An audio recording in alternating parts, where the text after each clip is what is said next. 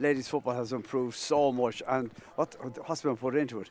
This is like in the month of November, end of November, getting a contest like this, it's incredible, and the pitch is in great condition. When you mentioned that game, that was, I think, December or November 4 years ago. It was, yeah. Emma Duggan was 15. That's all she was, yeah. The signs were there of what Meath were going to do in a few years' time, I guess, because it was Emma and Vicky, and then in the final they both got goals. But what they have done in ladies football and where they have come from to win an All-Ireland now, but maybe you knew about that because you're in Meath. Did you see that coming?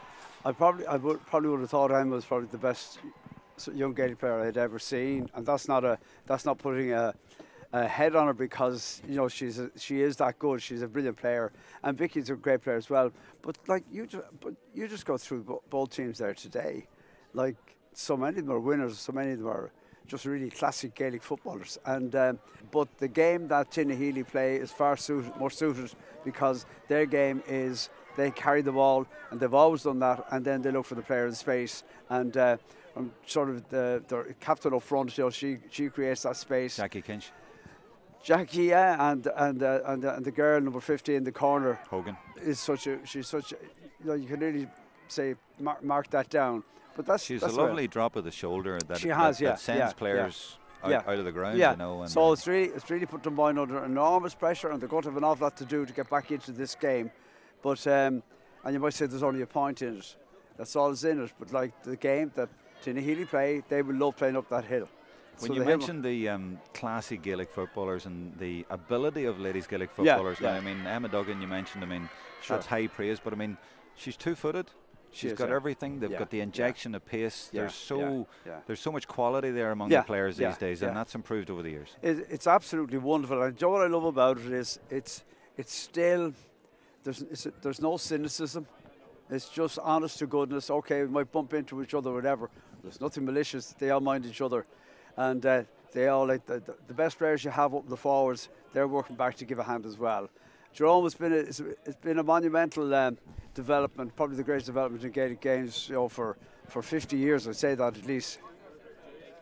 That's a big comment, but I know where you're coming from with it, because ladies Gaelic football has become so big now, and the win by Meath, masterminded by Eamon Murray, came out of the blue, but it's been such an injection for the game in general, and there must be players all over the country going, we can do that as well. I mean, it really is in a fantastic place. It is, yeah, but if you take sort of the way COVID has been and all the things that came along with it, and if someone just to say to you last year, after Jerome being beaten down in Tralee by Kerry, that they would come on and win the All-Ireland after us.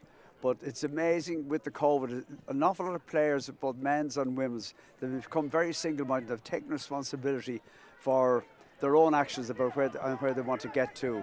And that's brilliant to see, because like, if you're a coach or if you're a player, you must trust yourself. And that's what they're doing in spades. It's really a great day this is a great day for the game too.